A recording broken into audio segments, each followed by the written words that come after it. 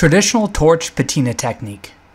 In this video, we're going to show how to do a very interesting patina finish with torch. Now first, we're going to start with copper, and we need to clean it up a little bit. So I'm going to use 180 grit sandpaper on this random orbital, and we're going to sand it up real good. And I know some of you are already screaming into the monitor here saying that we are putting a bunch of swirls and scratches into copper, and yes, that's true. We are going to work with that though. We're going to actually kind of diffuse it, and I'll show you how. So I'm going to finish sanding this up, and then we're going to use the Sculpt Nouveau metal cleaner. And there's a trick to it though. So first we're going to clean it like we normally do, Scotch-Brite pad, and scrub the metal cleaner around, and then I'm going to come back with a second coat. And what I do is I normally just spray it on there and let it sit for a minute or two, and that helps really diffuse some of these swirls. Now, it's not a tried and true always technique that will help you. Sometimes you will still see some of the swirls around. And if I really want a perfect one, sometimes I'll try this technique with 400 grit after I do the 180. But basically I do 180 just to knock through basically whatever's on there. Sometimes copper comes with a cheap coating on there that I want to get through real fast. Sometimes it's just really grimy. So there's a couple different tricks you can do, but we've got a metal cleaning video specifically that can go more into detail on that. So if you've watched our introducing the torch patina video, then you've probably heard us talk about how the torch patina actually reacts really slow on copper. On the copper plate and steel, it actually goes really fast, and so it's kind of an interesting little workaround, but with copper, it goes very slow. In fact, I'm going to actually do 2 coats, and the reason why is I let this first coat go for about 2-3 minutes, and then I rinse it off, and then I will do another coat. And you'll see that happen a lot with brown and black patinas. You can kind of get away with faster coats, and it kicks off a little bit faster, and torch is still not even that fast. It does take a minute, and you can wait for the most part as long as it's not drying.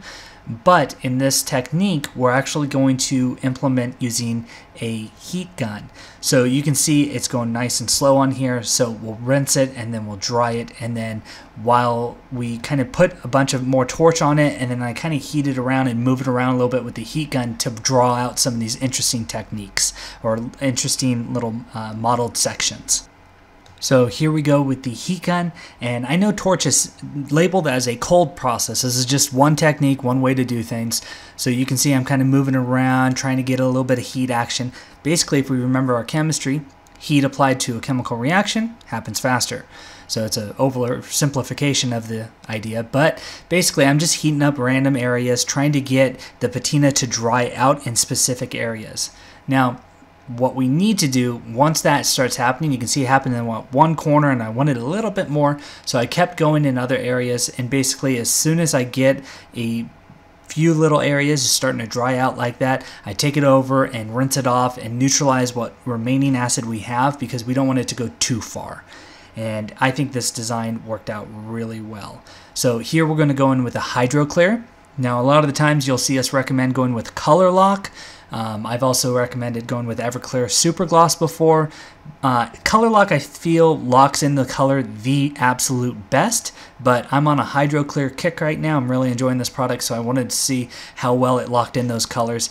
And on this torch patina, I think it locked it in absolutely beautiful. So basically, the higher the sheen, the better I feel these kind of iridescent or rainbowish colors, if you will, actually look in the long run. So we're going to use this Hydro Clear and get it glossed up, and then we'll take a look at it.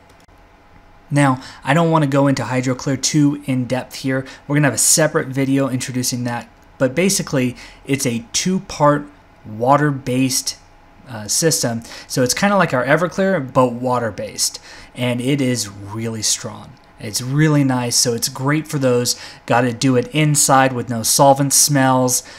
It's got a great auto leveler, so it's a lot of fun. And take a look at that other Hydro Clear specific video if you want to learn a little bit more.